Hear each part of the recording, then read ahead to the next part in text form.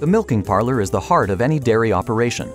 Cows visit the parlor multiple times during the day, and it's important that they are relaxed and ready to be milked.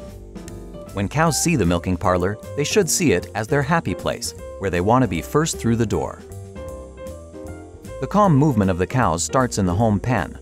Try to avoid doing anything to slow or stop the flow, as they will follow the cow in front of them to the parlor. Don't rush them or yell at them. Research shows that it takes about 40 minutes for an upset animal to fully settle down, so when you stress them in their home pen, their milk letdown will be impaired even by the time they enter the parlor.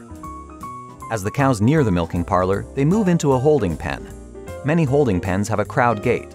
Proper use of the crowd gate enables you to maintain appropriate space in the holding area for the number of animals you're moving. The important thing is to remember that the gate's purpose is not to push the cows into the parlor.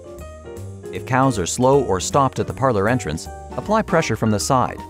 Their nose will continue to point forward, and you can use the pressure effectively to create forward movement.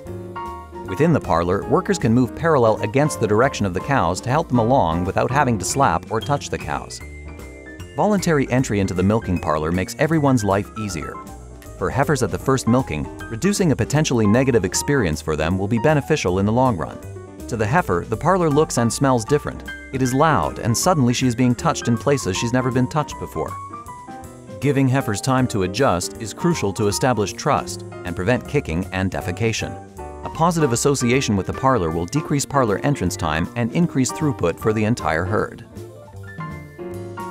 Remember what you've learned about stockmanship and how you can apply it when moving the cows from their home pen into the parlor. Work with their pressure zones and use parallel movement to make sure the milking experience is stress-free and familiar for your cows.